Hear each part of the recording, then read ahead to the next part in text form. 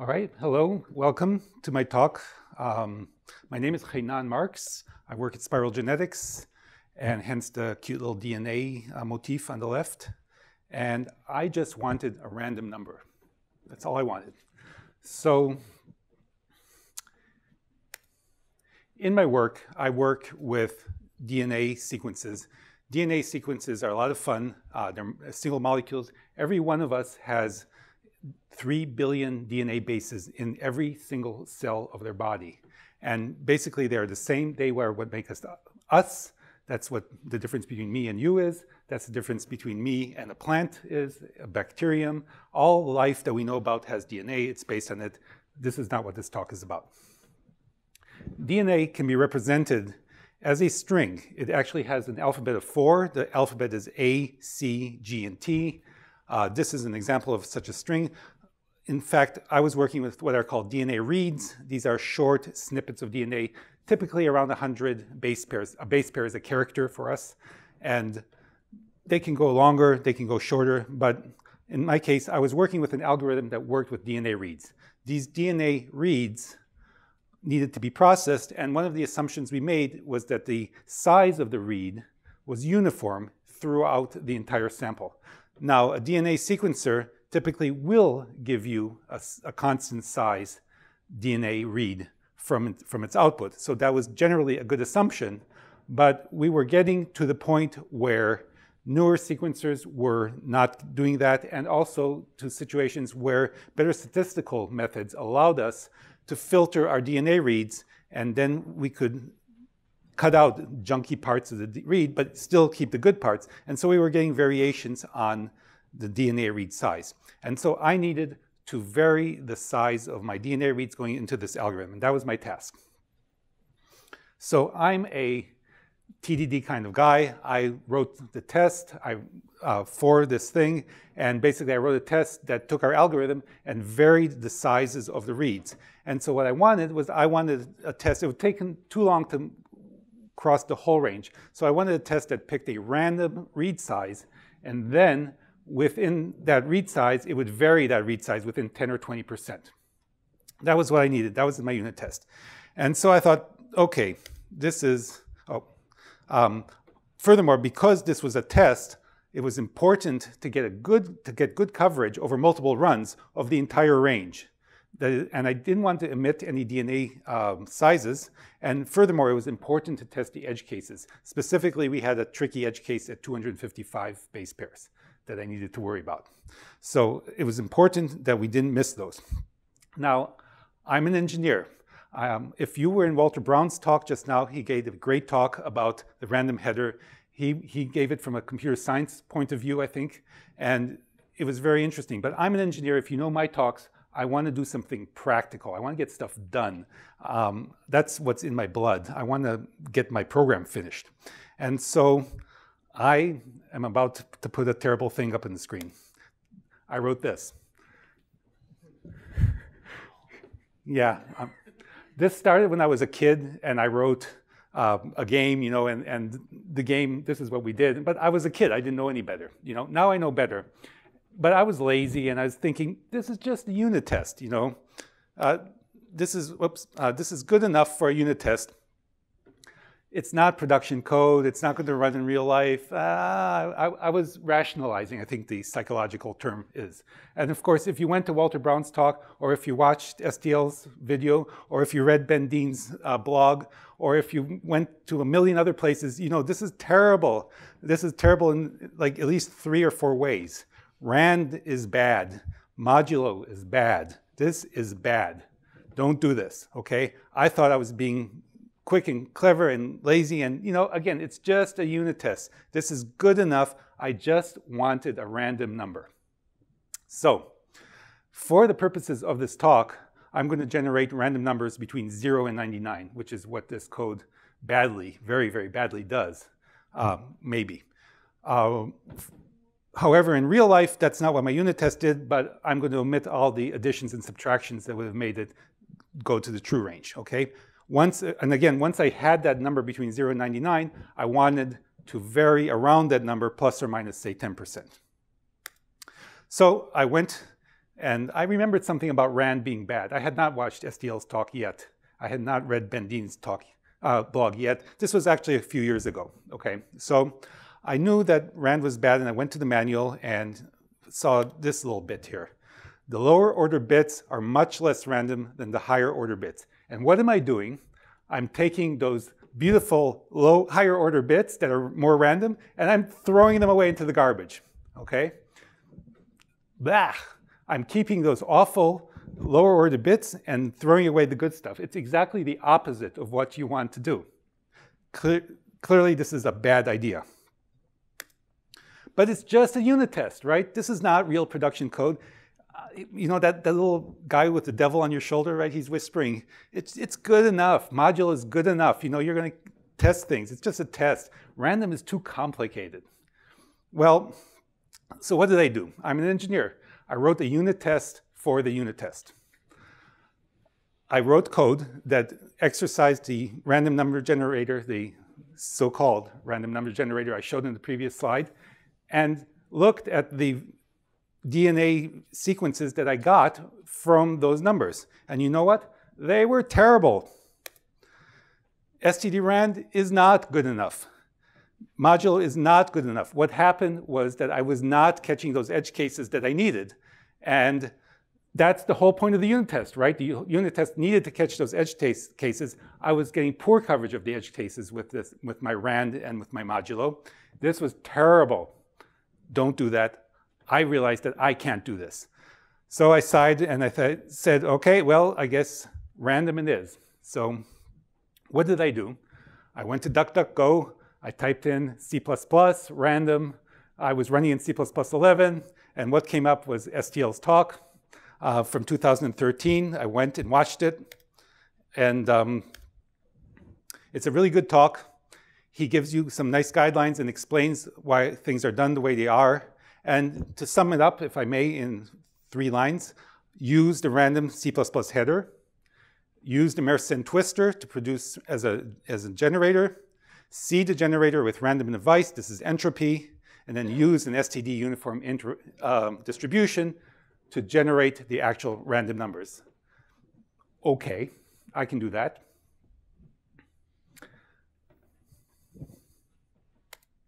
But I had some questions after watching STL's talk.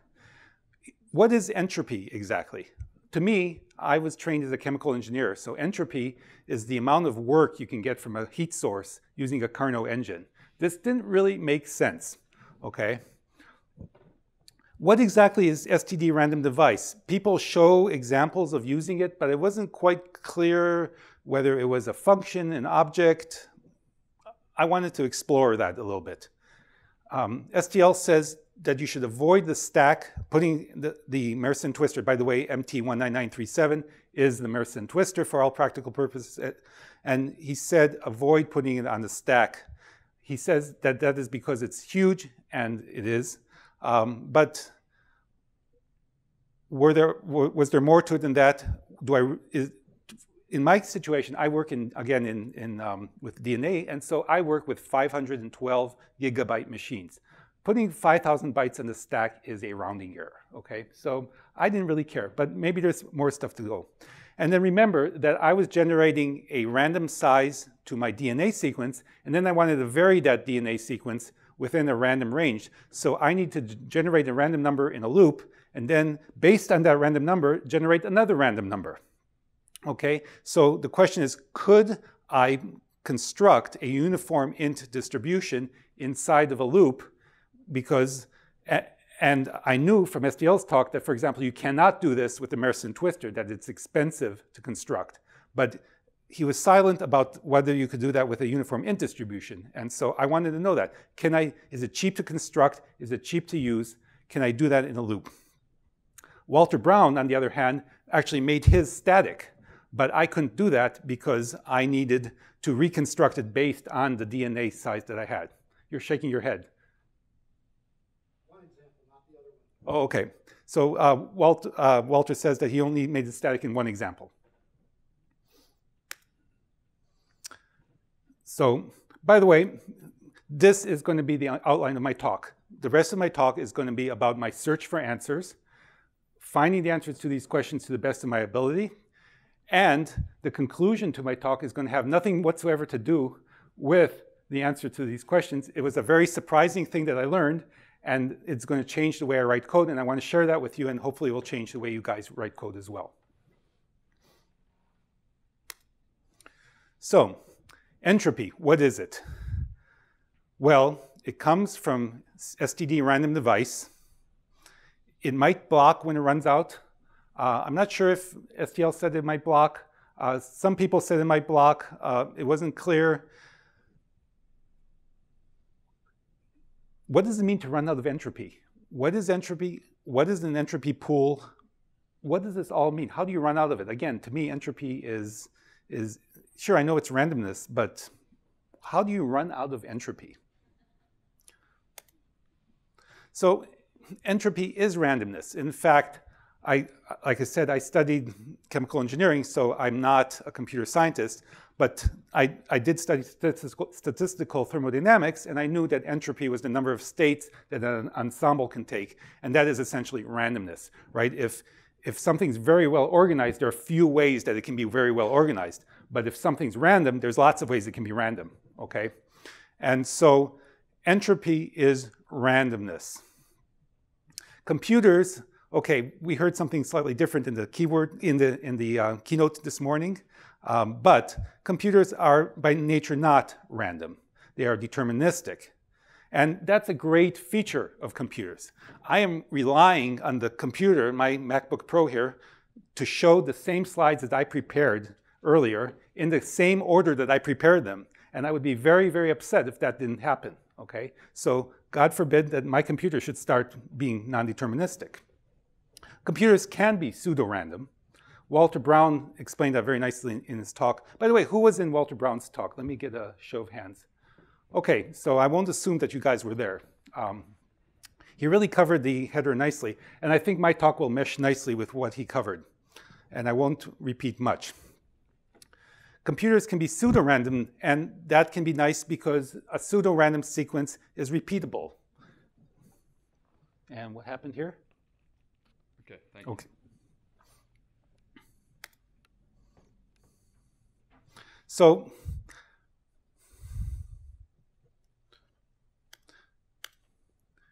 here's my proposed random number generator to produce real randomness, okay? This is a random number generator. You need to look at me now.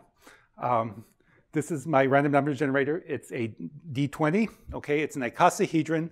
It has the numbers from 1 to 20 painted on it. You roll it, and you get a random number. It's really clever. 14, there you go. So 14 is today's random number. And so we could make a random number by taking me, you don't have to look at me anymore, shrinking me into a really tiny size, giving me a little tiny whiteboard, okay?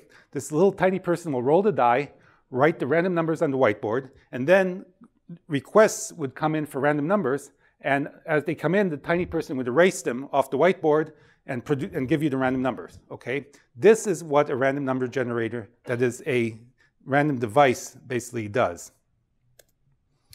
Now note, it takes a finite time to roll the die, okay? So that it is not, you cannot produce entropy instantaneously. Randomness cannot be produced instantaneously. In fact, it's a fundamental, as far as I know, it's a fundamental quantum mechanical law that it will take time to produce anything that produces energy. And so any time that you're going to do something random, it will take a finite amount of time to do that, okay? So it takes time to produce entropy. That is physical law. And thus, you can see that if the rate of supply is less than the rate of demand by the kernel, you are going to run out. That is, the little person that we shrunk and stuck inside the CPU will not be able to produce numbers on the whiteboard fast enough because the kernel is going to be asking for them back, and so he's going to be erasing them, and the whiteboard will always be empty, and thus you ran out of entropy. So that's what it means to run out of entropy. And now an entropy generator might block until more entropy is available. So that means that basically the little man in the, or the little person, let's not be sexist, the little person inside the computer is going to have a clear whiteboard and he's furiously rolling the die and looking at what it is and writing the number, and that kernel's demanding more. So the kernel's just going to have to wait until he or she rolls the die and produces that number. Okay, so that's what it means to block until more entropy is available. Now, the standard is silent about blocking, as far as I could tell. And to me, when the standard is silent about something, that means it can happen, or it doesn't have to happen. So let's talk about STD random device a bit. A random device produces entropy, okay?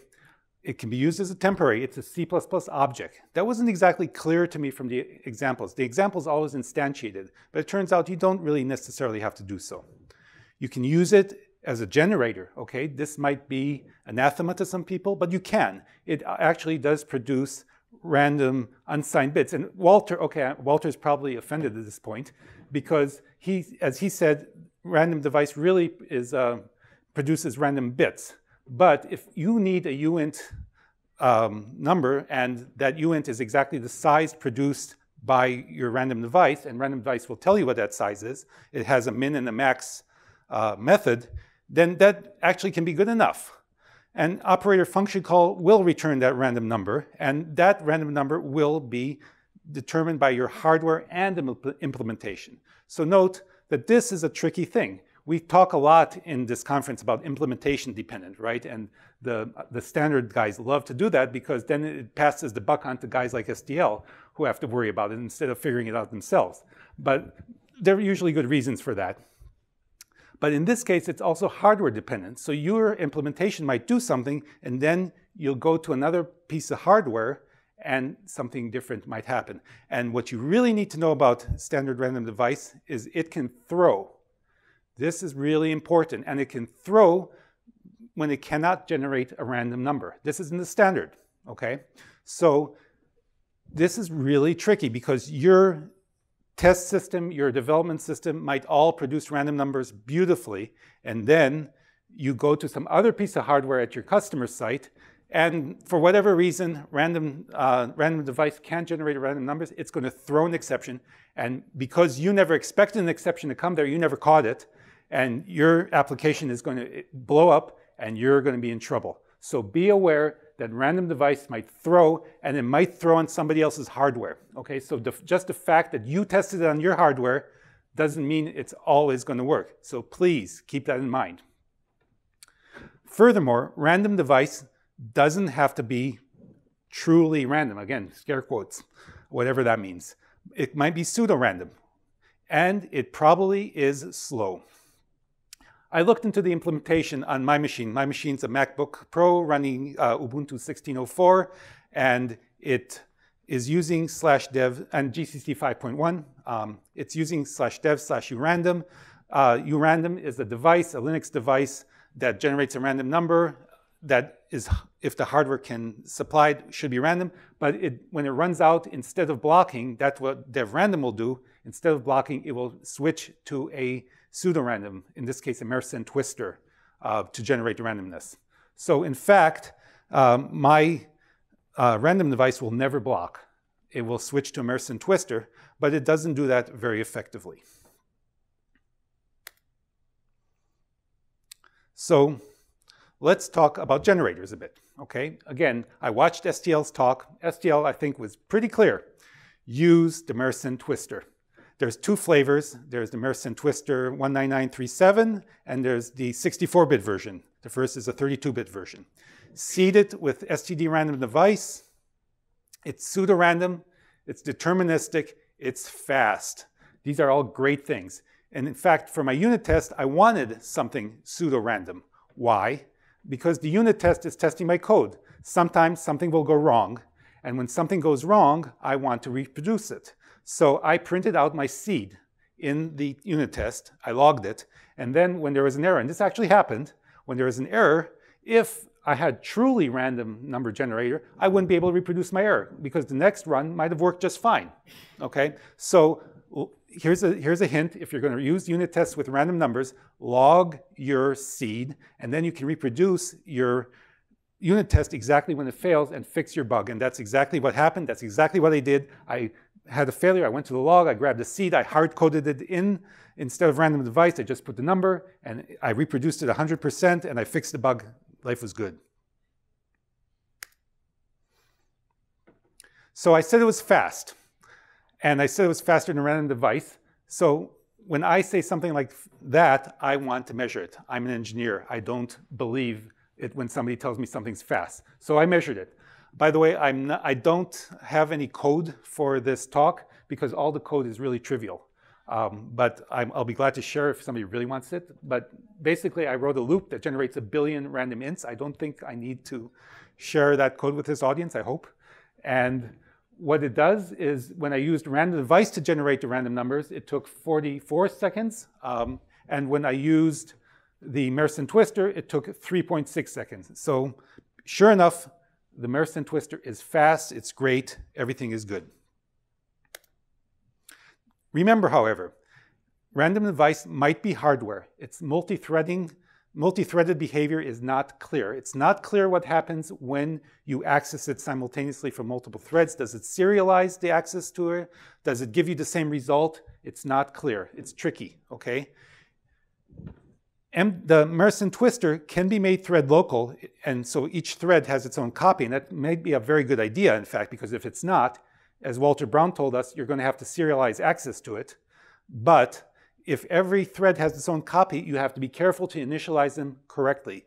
If you initialize every single thread with the same seed, you are going to get the exact same sequence in every thread. Now, maybe that's what you want, but maybe it's not what you want. So think about what you're doing and initialize carefully. And remember that random device might not behave nicely under simultaneous access. So my suggestion would be produce your initialization first, then get your threads going and supply the initialization to the threads later. So you can do the initialization sequentially. Or you can just serialize access to the random device. It doesn't really matter. So back to my plan. Everything was going well. STLs guidelines really did a nice job. They certainly made my unit test work. I could make it work. But I got to thinking. And I got the note that this slide is the reason I'm not a billionaire. So I started thinking instead of making money. And it occurred to me that some questions still were out there. The Mersenne twister is pretty good, but it's 5,000 bytes on the stack, and it's slow to initialize. Now, officially, the Mersenne twister is 2,504 bytes on the stack, at least the ones we're using here. But again, I'm an engineer. I actually went and did a size of on the generator, and I got 5,000 bytes. I don't know if this is a bug. I think it's a bug. I'm not sure. Yeah? It's a possible implementation cleverness. Boost manages to save 2x the space at significant implementation complexity. VC does not. Sounds like your implementation of libstd++ doesn't try to do that either. Okay, so STL says that this might be an implementation cleverness, basically. So I'm essentially trading space for speed, and that might be it. Interestingly enough, the 64-bit Mersenne twister was 2,504 bytes in the stack. So, all right. I also said it was slow to initialize, and again, when I say something is fast, I'm going to measure it. I'm also going to measure it when I say something is slow. All right, so I wrote a loop. I initialized the Mersenne twister, and oh my God, it's slow. It took 15 seconds to initialize it 1 million times. Okay, remember I was generating 1 billion numbers with the Mersenne twister in 3.6 seconds, and here to initialize it 1 billion times would take 15,000 seconds, i.e. hours. Okay, many, many hours. So it's very, very slow to initialize. In fact, it's slower than random device. Well, so you might say to me, well, I'm not going to initialize it 1 million times or 1 billion times. You know, why should I use random device? I'm going to use operator function call, and I'm going to do it correctly. But there's a catch. If you write code like this, okay, and you put the Mersenne twister on the stack, every single time that you call f, you are going to initialize your Mersenne twister, okay? And now, remember, initializing the Mersenne twister is very, very slow. So if you call f repeatedly, you are going to get a serious slowdown in your code because of this function. And so, to me, the fact that the Mersenne twister was huge in 2,504 bytes or 5,000 bytes in the stack was a minor problem. But this is a major problem, and this, is, to me, is the major reason why you should not ever put the Mersenne twister on the stack. In the case of my unit test, I was pretty sure that I was going to put it in the beginning of the unit test, and I was only going to call it once. But you know what? I made it static anyway. And when you make it static, you don't have to worry about it. Now you only initialize it once, and things are better and faster. So back to the guidelines from STL's talk, they really make sense.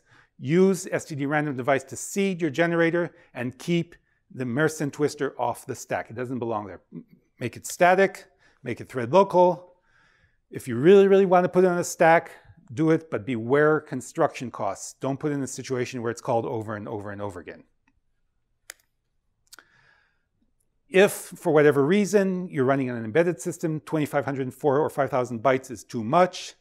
The standard offers min std rand. It's much smaller footprint. It's much faster, but its cycle is much smaller. Okay, so that it will repeat itself a lot sooner than the Mersenne twister, which essentially will never repeat itself in somebody's lifetime. Okay. Again, I'm me, so I said something was faster. What did I do? I measured it, and sure enough, it is not faster. It turns out that the Mersenne twister is actually faster than min std rand. So, okay, the only reason then to really use min std rand is if that 2,504 bytes on the stack is really important to you. Okay, a little diversion. This is Marin Mersenne. He was a French priest, lived in the 17th century, and a really interesting guy. We're going to have a slight detour into history of science.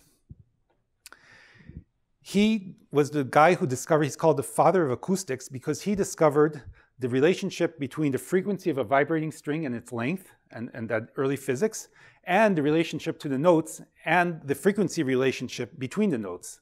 He didn't get it quite right, but he was pretty darn close for somebody living in the early 17th century. You can only imagine what it was like to do science back then.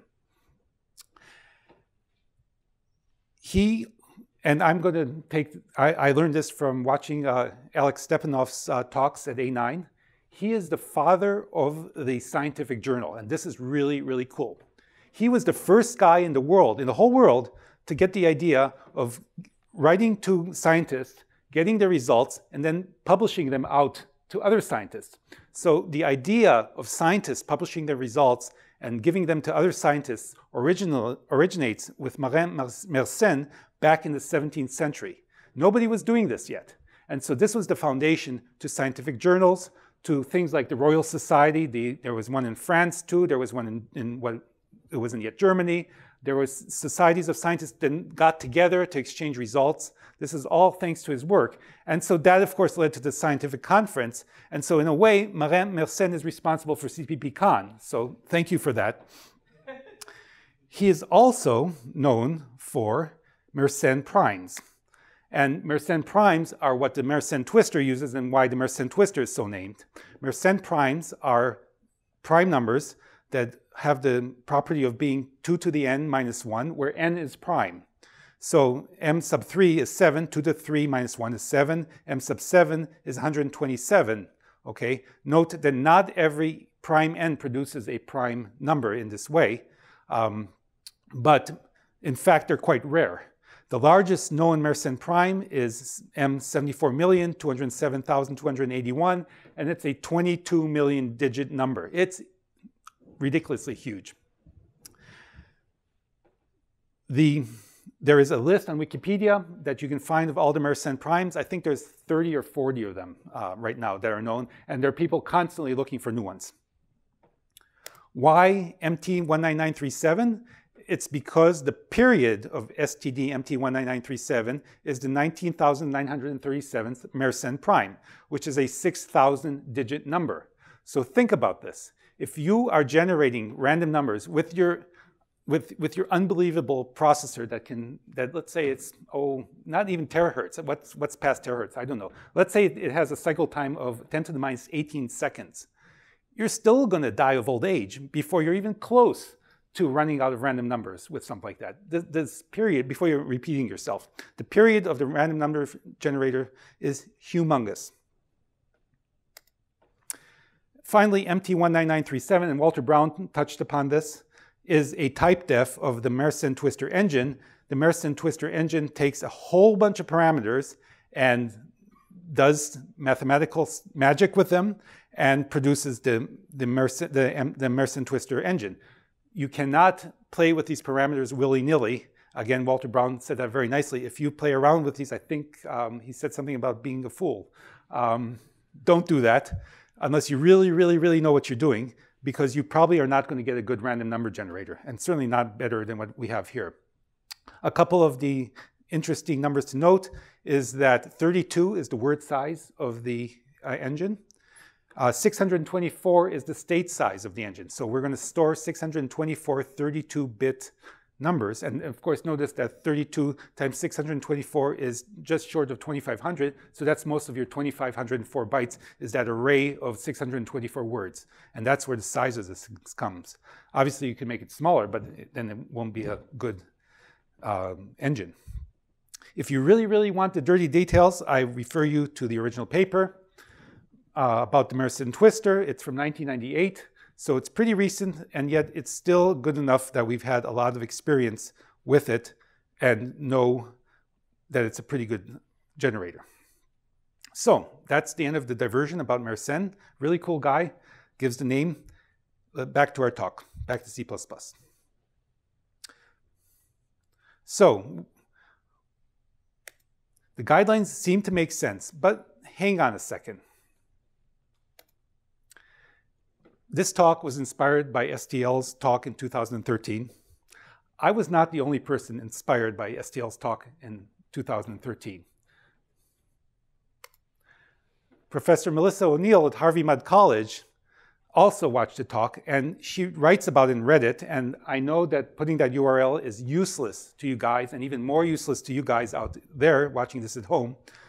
So you can either search reddit.com for PCGRandom or trust tinyURL, and notice I put the preview in there so you can actually check that it's going to Reddit and not to my secret evil malware site. But you're still trusting tinyURL that they don't send you to some malware site. But anyway, I urge you to go read Melissa O'Neill's discussion of how she came about, how she watched STL's talk and came up with PCG.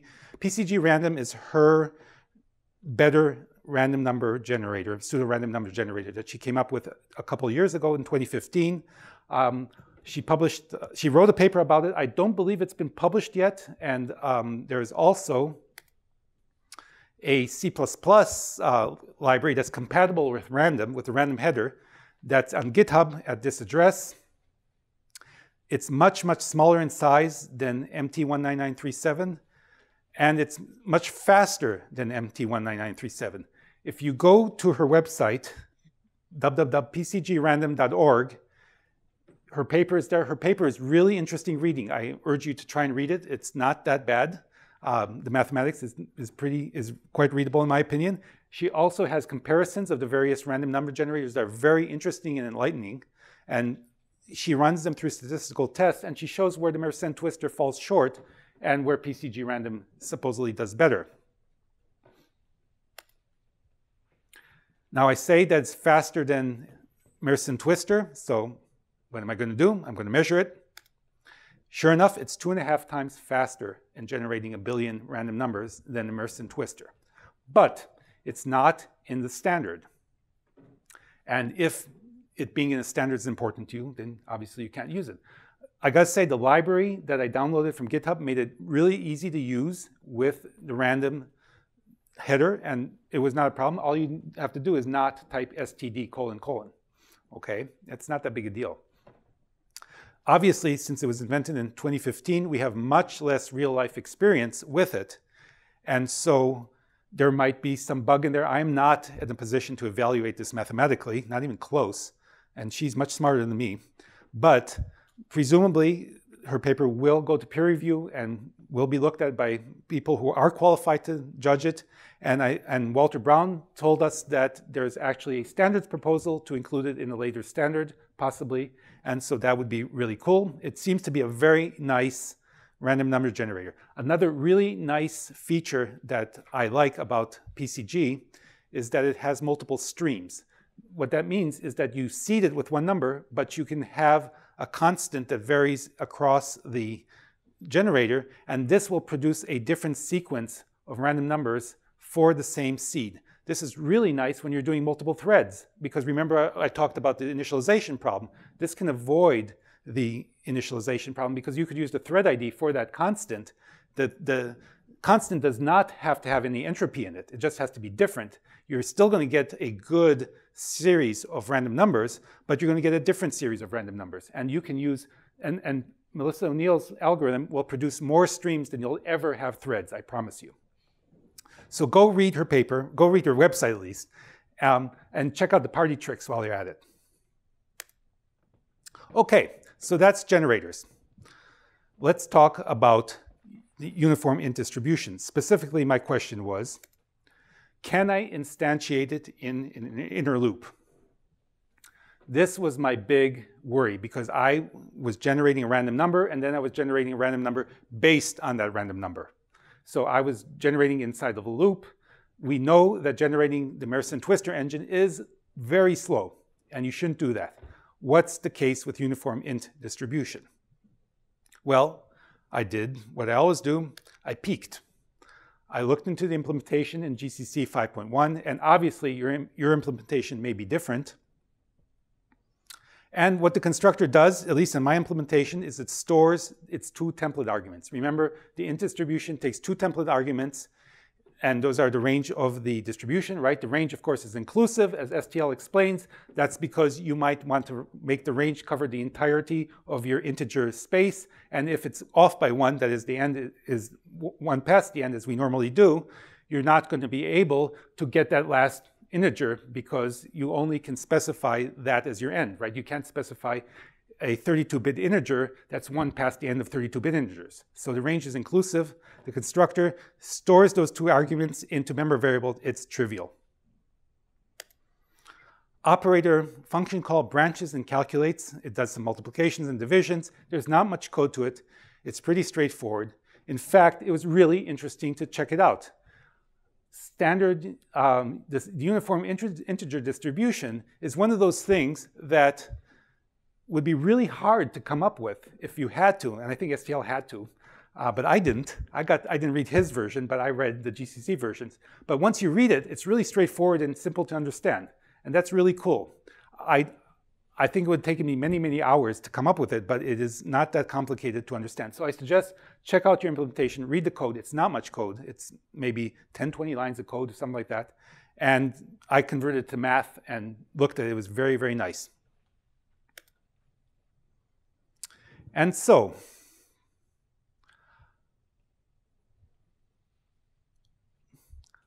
I looked at the implementation of the integer distribution. It's really straightforward, but of course I want to measure this, right? I'm not going to just say stuff, I'm going to measure it. And so this time I'm going to show some code. This is the code that I use in all of the setups, basically.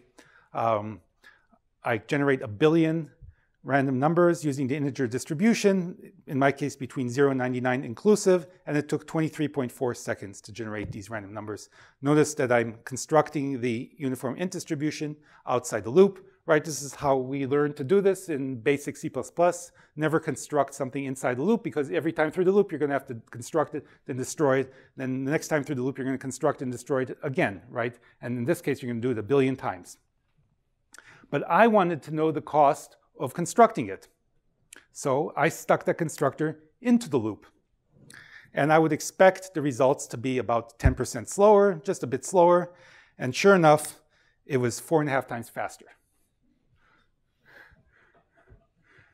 That was my reaction. I couldn't believe it. tested Einstein's assertion about the definition of insanity, which is repeating the same thing and expecting to get different results. I repeated the experiments, I recompiled it, I got the same result. I stared at disbelief. I actually went to sleep. I was like, no. This made no sense. So the next morning or the next evening, I got back to this and I thought, well, okay, it's the optimizer, right? It's 2016, optimizers totally rock. Chandler may know what they're doing. I don't know what they're doing. They are doing amazing things. So it's probably the optimizer. So let's test that. Here are the numbers for the constructor in and outside the loop. I turned off the optimizer, I reran it, and I got exactly what I expected. Okay, so the optimizer is doing clever stuff here. But what's scary about this is that the optimizer is optimizing a situation which I would expect to be bad into something that's better. This is really scary because what am I going to do now? Change all my code to put constructors into loops? I don't think that's a smart thing to do necessarily. Furthermore, for all I know, this is some quirk in GCC's implementation. And if I use GCC, the latest, GCC 5.1 is not even close to being the latest, right? Maybe if I switch versions or I switch to Clang or to Visual Studio, I'm not going to get this. Maybe it'll be worse. Who knows, right? So this was a little scary. So I decided, okay, I'll poke into this a little bit. And I poked into the assembly code, and it turned out it wasn't even that complicated. Can you see that code? It's not really important if you see it or not, okay? This is the code from operator function call that gets called whenever you're generating a random integer distribution, okay? As I said, there's not much code. This is actually half the code. What it does is it branches between two situations. If the integer distribution is bigger than the random number generator range that it can produce, then it does one thing. If the integer distribution is smaller than the range that the random number generator produces, then it does another thing. And of course, the random number engine will tell you how big numbers it generates. As Walter showed us, it's one of the methods that you call on it.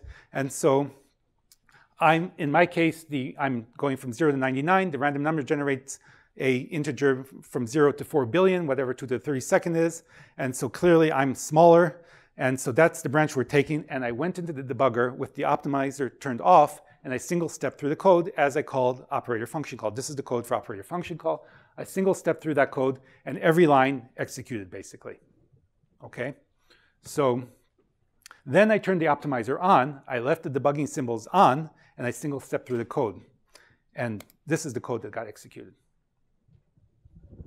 Now, I don't know if this is enough to explain. I mean, it was 4.5 times faster. I didn't cut out enough 80% of the code to make it 4.5 times faster.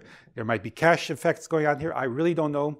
I poked in a little more. I ran out of time before I had to come here and talk, before I could really figure out. But what I do know is I now have a subject for next year's talk. So this was really, really interesting and very surprising. But clearly the optimizer is doing something. I think it has something to do with the locality of references here, that when the optimizer sees the constructor in the loop, it knows that we're calculating these values already and doesn't repeat itself. I don't know. I'm not going to second guess it. It's smarter than I am. It's doing its job nicely. This is really cool and yet really scary. So guidelines. I'm not going to give you guidelines. I'm an engineer, and I believe in engineering judgment. Okay, engineering judgment is about taking the trade-offs in your choices and weighing them against each other, and that's what engineering skill and judgment is all about, right? There's always trade-offs, there's always judgment. I think we're all good enough that we're not going to make silly mistakes. If you're worried that you will, go watch the video of Walter Brown's talk that was just before me here. He will cover the random number. He covers the random header very nicely and exhaustively and tells you about some pitfalls, okay? So once you're past that bump, okay, that's where your judgment comes in. Random is safe. If you follow STL's guideline, you will never probably get in trouble. The only way you might have a problem is if that 2,504 bytes on the stack is a problem for you. If you're in an embedded system, that could be a problem. And yeah, I actually have one of my toy systems that I do as a hobby where that would be a problem, okay? But generally, that's not a problem. Random is safe. The random header is safe. The PCG algorithm is fast, small, and simple. It's cool. I really like Melissa O'Neill's webpage. She's really smart. Her paper is great. And I want to use it, you know? And if you're in a situation where you just want to use the coolest stuff, consider it, okay? It is not well tested. There might be a fatal flaw in it for all I know. It certainly is not security quality random numbers. So I think Ripple will not be using it anytime soon. I hope not. But it's really cool and it's fast and simple. And it would work on my embedded device. Furthermore, there's also a C interface which gives you a simple function that you can call. And so if you don't want to bother with the C++ random header, then you don't have to. Personally, I think you should, because when you're using the C interface, you're tempted to do silly things like use the modulo operator to do a uniform distribution, which you should never, ever do. So use the C++ one. That's my choice for the trade-off. But really, the most important guideline, which actually is a conclusion, is always measure your code and measure the speed of your code. And so what I'm going to do from now on is I am going to put performance tests into my code, because it was clear to me from making this talk, and I hope it's clear to you as well, that the compiler and the optimizer can do very strange things to the speed of your code based on minor tweaks to your code. And furthermore, like I said, it would be nuts to go in and start putting all of my constructors into my loops. But if I had performance measurements for my code, I could then do this, right? And then I could put the constructors into loops one at a time, rerun my performance, and see what happens, okay? Obviously, you use your judgment. There are probably loops where it makes no difference, where they run so slowly, and you know that. But any times you're time critical, when you have that measurement of your speed, you then can experiment with the code and with the optimizer and with the settings to see what's going on and get better results potentially. So always measure. I am going to start measuring my performance religiously now, from now on. And just like I learned to use unit tests many years ago, and I now swear by testing, and because when you break your code, you know it, and then you can experiment with different coding implementations. I am now going to start measuring my performance and incorporating that into my test suite. I think that is the most important thing that I got out of this talk. I hope I convinced you of the same. So, to conclude, STD random device generates random numbers. It doesn't do it very fast. It may not do it very well. It has some pitfalls, but it does it. In a typical system like my system, my laptop here, it actually generates hardware-based random numbers. Whether those are good or not depends on a lot of things, and I'm in no position to measure them. There are statistical tests you can use, but as we've learned this morning in the keynote, you cannot distinguish sufficiently good pseudo-random numbers from truly random numbers using statistical tests alone. So does it really matter? Probably not. The Mersenne twister is a really good engine to use. STL makes that very clear. If you're a little more adventurous, you can try the PC generators. And in fact, I did try them. I really like them. Whoops, there's a typo. Distributions are cheap to construct. They're cheap to use, so throw them in the loop. Go ahead and use them. What's really important with distributions is that you use them. Don't ever do the modulo. Now, I want to be clear.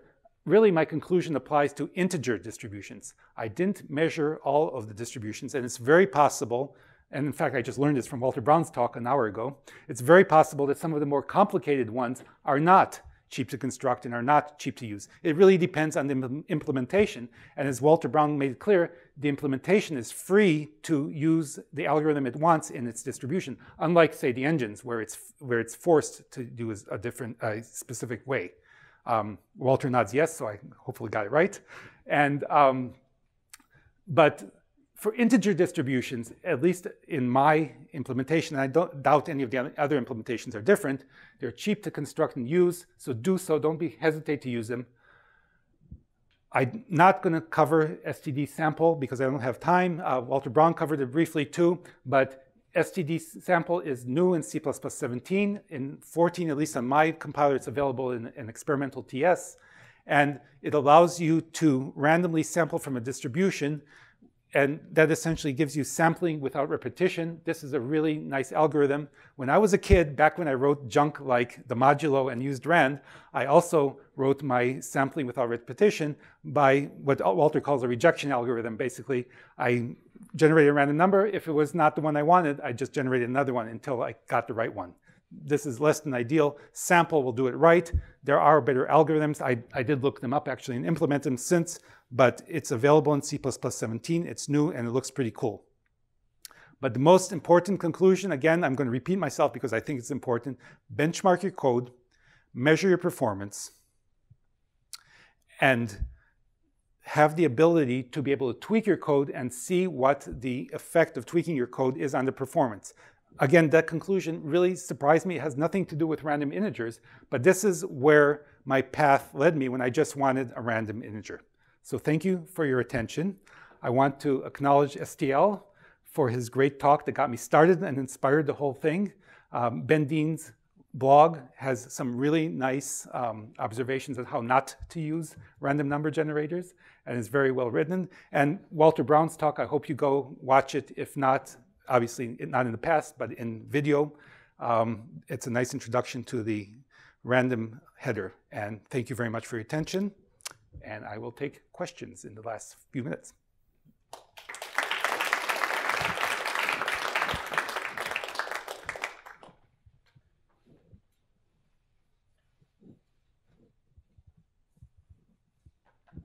Wow, is that clear? I'll ask a question. Sure. In your production code, have you ever had reason to use any of the distributions other than uniform int, like the normal or whatever distributions? Because we went to so much work to implement them. I want to know, did they get used? So STL's question was, in my production code, did I ever have the chance to use the distributions other than the uniform integer? And my and the answer is yes.